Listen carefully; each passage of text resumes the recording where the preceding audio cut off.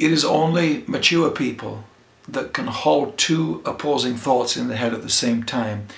And yet the ability to do that makes us much more able to understand the complexities of life, which therefore makes us much more able to relate to and connect with people and understand and interpret people's lives to them. I think historically in the church world, certainly we have not been good, and we have not even celebrated people's ability to hold two seemingly opposing thoughts in our head at the same time. But that is what life is about. That life is about success and it's about failure.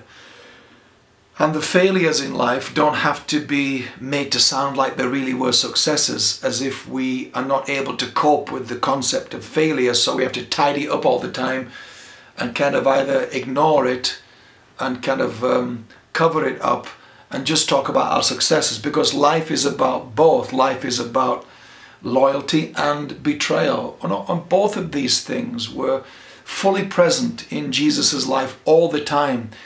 And I don't find him pretending that the seeming opposite of a positive was a threat to him and something to not be spoken about. In fact,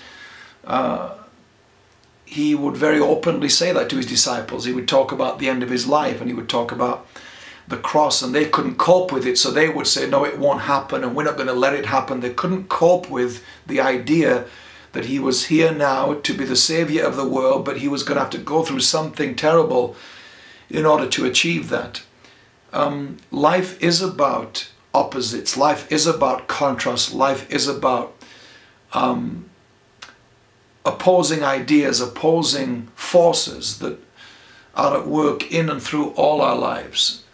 And I want you to not be afraid of those opposing ideas and those opposing things going on in and through your life at this time, that I want you to make friends with and try to understand and appreciate that there's value in winning and there's value in losing, that there's value in gain and there's value in loss, and we can learn from both and we can grow from both. But I often find, especially in the church world, it's kind of, no, don't speak to us about loss and betrayal and failure, because that is not faith, and that is not positive, and that is not supernatural, and that is not, and it's a nonsense, because we are growing small people who can't cope with the reality of life, which includes all those other seeming opposing things too. And over the years, many things that I have taught have come from this opposing idea to what we all just consider to be the only thing to talk about. And what I want to do is build people that are equipped for that range of life's experiences that come to them. Sometimes you win, sometimes you lose.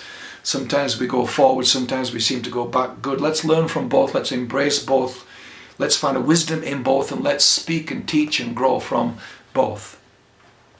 The immature can't do that. And so I'm talking to mature people today, and I'd like you to think about that and where you struggle with that, and try and do better at that, because it will make you a more mature, stable person, and that will be a gift to those people around you who are threatened by one and just want to focus on the other. Both have their place in life, and let's get better at that.